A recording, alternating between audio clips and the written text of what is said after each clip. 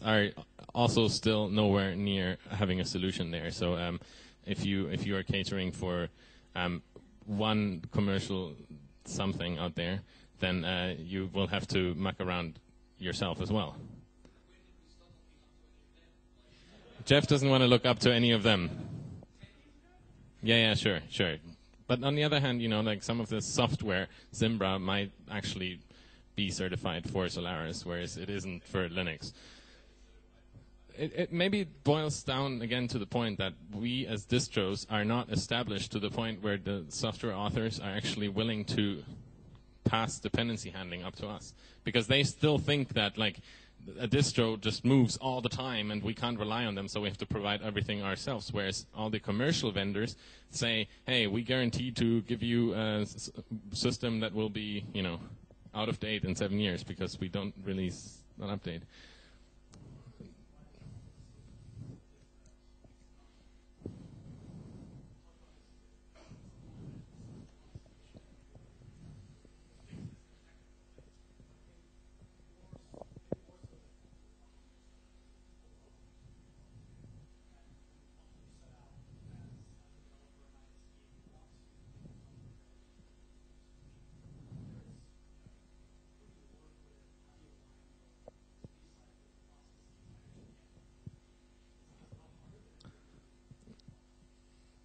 Yeah, so the comment from Matt Zimmerman was that this is possibly a people problem, that the upstream authors don't actually know who to talk to at the distributions, and I think that's certainly true, that there are just so many out there, and we don't really have, like one particular group of people taking care of one package in all distros.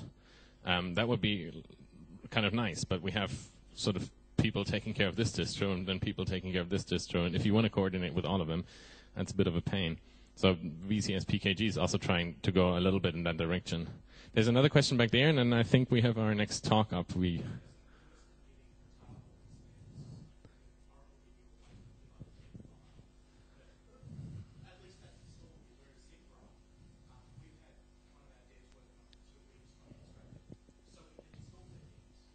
Yeah, I guess the companies will go through massive lengths to find hacks that just make it work with least trouble in the end. I mean, whatever works will be used, and if the 1 gigabyte deb file that you mentioned is the only way to do it, then that's the only way to do it.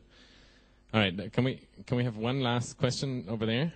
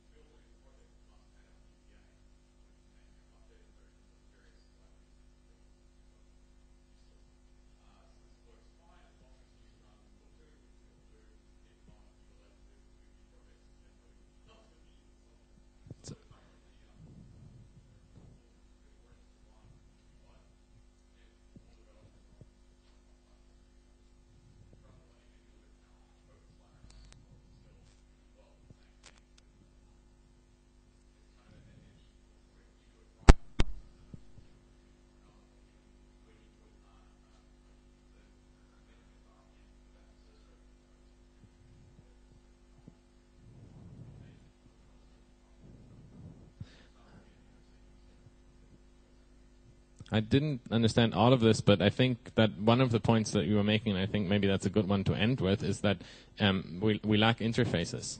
Interfaces that, once they are defined, you can actually cater to from both sides. Or did I completely misunderstand what you were saying?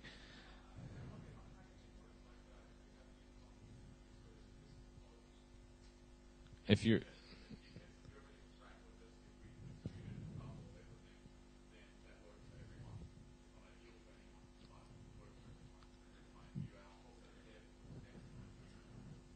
So what you're saying is because the distros don't actually, let me reuse my term, an interface to upstream that is consistent across all distros, the best, or the only way to actually make it work on all of the distros is by providing that 1 gigabyte tarball that writes straight into your file system. And then it works because it's been tested, but it doesn't integrate at all with the distro. Yeah, so we need to get from there, what is the current status quo, to the ideal solution. And yeah, discussion is on, but we have the next speaker. I hope, at least. I think it's Laszlo.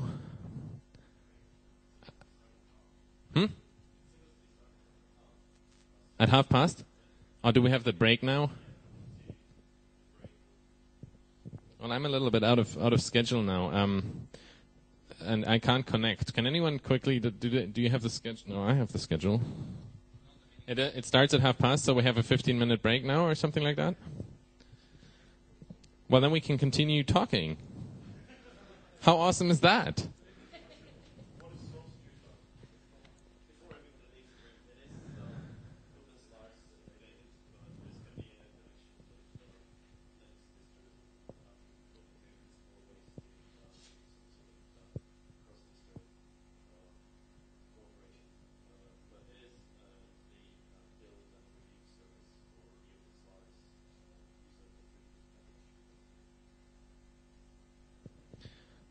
Okay, so that was Laszlo just quickly describing what he's going to talk about to help people make decisions. I think what we have, I just regained control over the schedule in my head. What we have now is this 15-minute break that allows people to switch between the mini-confs, which we can bridge by having further discussion. There was a hand coming up from Dustin.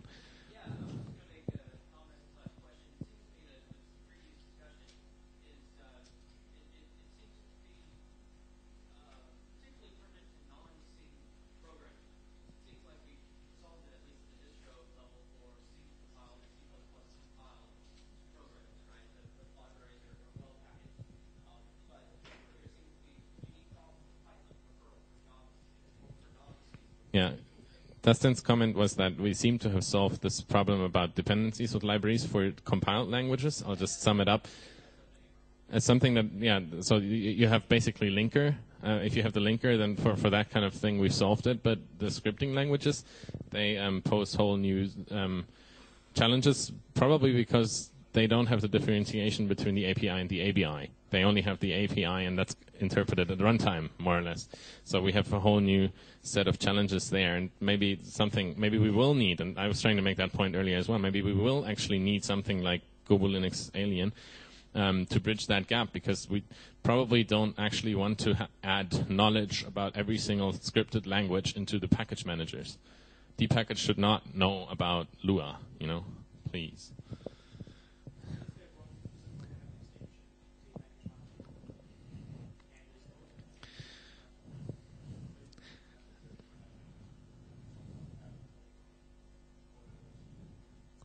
Yeah, well, the suggestion was to have an extension like dpackage-lua take care, and then somebody said that should be apt calling Lua, Lua's package manager. That's actually an interesting idea there, because dpackage, it is the deb package manager, sort of, and if you don't have debs, then it makes little sense to use that tool. It's like fitting, round pegs through square holes or something like that. But apt, on the other hand, which is higher level, and that same thing exists for other distros, of course, as well, have that then called the domain-specific package managers. And maybe we should just stop packaging Python altogether and really just integrate make apt actually speak directly with the Python. Yeah. Yeah. Patching is a problem. Lucas?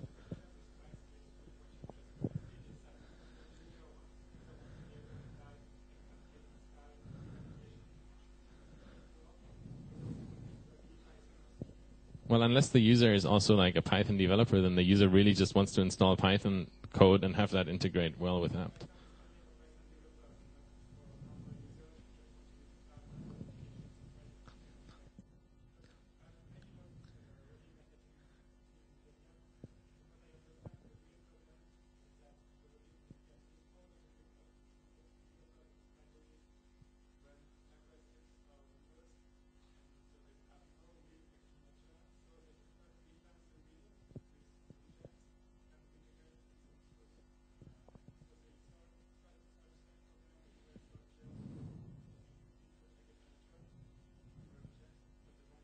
So Lucas is saying that one part of the problem may be simply that a lot of people coding don't use package managers, but use other operating systems that don't necessarily have them.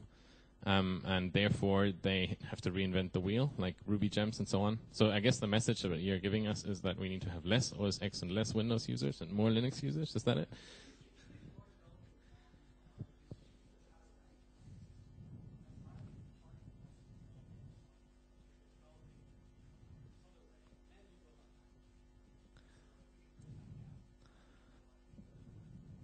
Well, the situation that Matt just talked about is when you are developing yourself, then you probably use SVN versions of the libraries rather than using the package manager to install them. And you install from source, exactly. Yeah, that's a common problem to the point that even I have seen that. Lucas?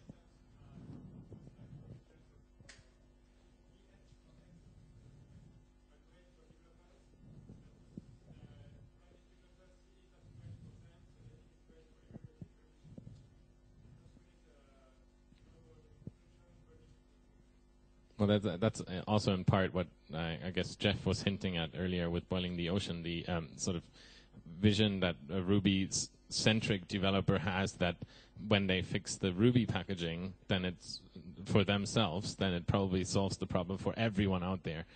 But we have Ruby and Python and Lua and so on, and so then we have this whole zoo of different domain-specific package managers, and we want to integrate them. And now that leads us back to Michael's work again.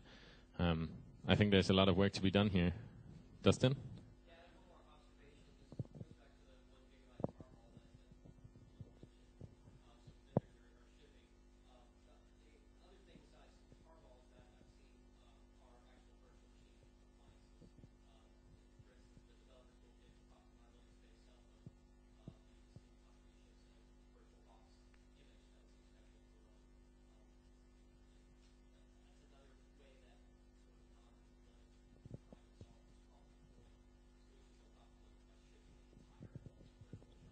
So Dustin tells us about another way that ISVs are trying to solve the problem by now using virtualization techniques and providing you with the entire system.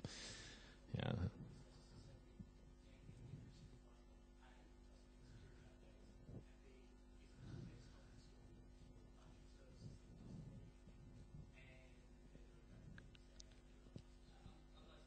Yeah. I don't think anybody read you is doing that.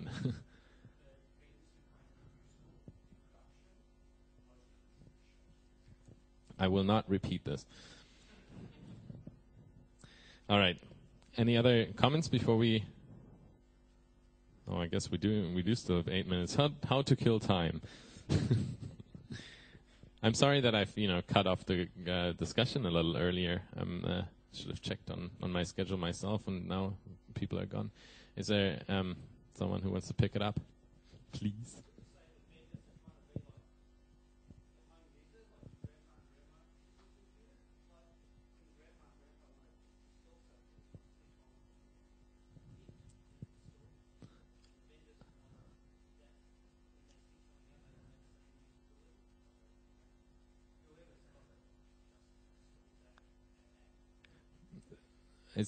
Are you suggesting that this that my grandmother being able to click and have it installed is the goal of vendors, or should be the goal of vendors?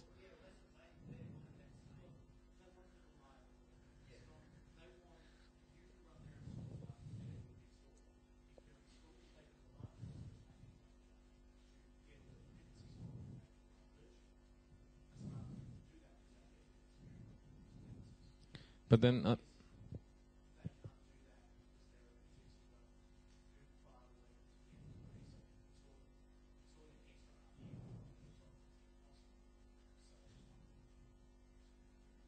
So the vendors seem to want the reliability to lessen the support that they have to actually do. But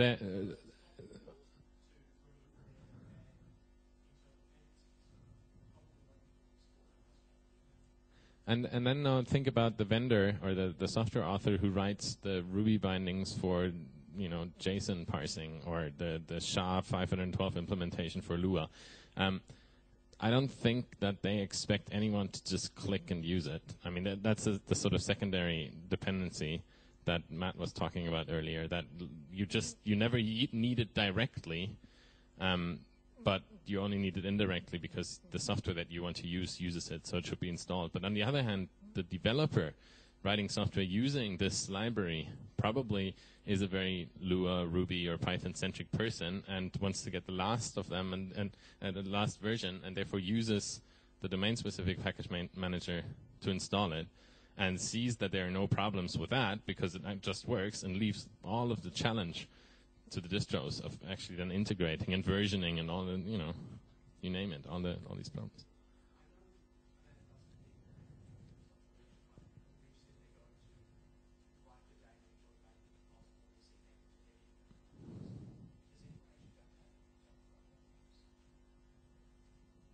The question was, has anyone actually taken the entire domain of one of those languages, like CPAN, and mass converted it to Debian packages?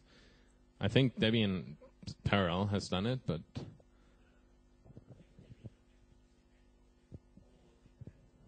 yeah.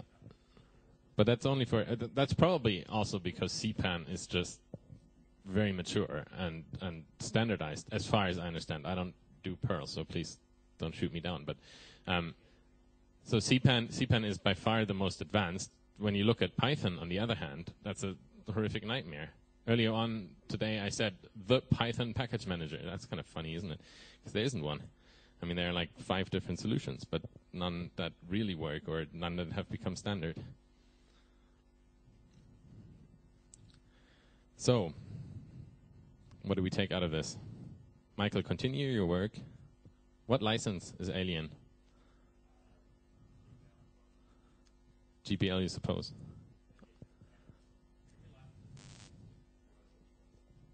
Okay, so we have it on tape now that Michael is willing to relicense in case somebody wants Alien, which is, good. Thank you. And hopefully this can actually bridge the gap for not only for Go Linux, but maybe it's something that becomes usable, and then we don't need to reinvent the wheel in apt for Debian or in Yum and so on and so forth. All right. How about now we'll have just like a 2-minute, 3-minute break. I'm going to sit down, and then in 2 or 3 minutes, Laszlo is going to start talking. So in case you need to go to the toilet, do it right now. But please be back in 2 or 3 minutes.